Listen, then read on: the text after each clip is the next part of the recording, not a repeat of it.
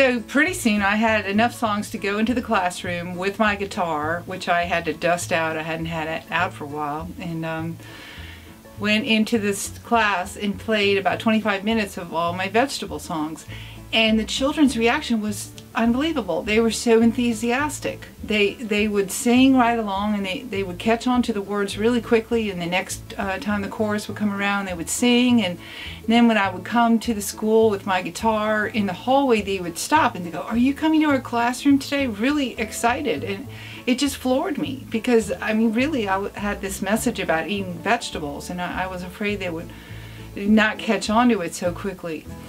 But it worked out really a lot better than I expected. So I contacted my friend Tommy Hannum in Nashville. Tommy's a really well-known steel guitar player, and I told him about the project, and he got really excited about it too. I sent him collard greens, and so he contacted Brent Truitt, who has a recording studio and is a great musician himself.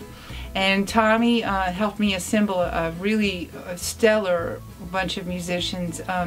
Dennis Crouch, Andy Leftwich, and Greg Galbraith, who was a friend of mine already. I had worked in the studio with him before.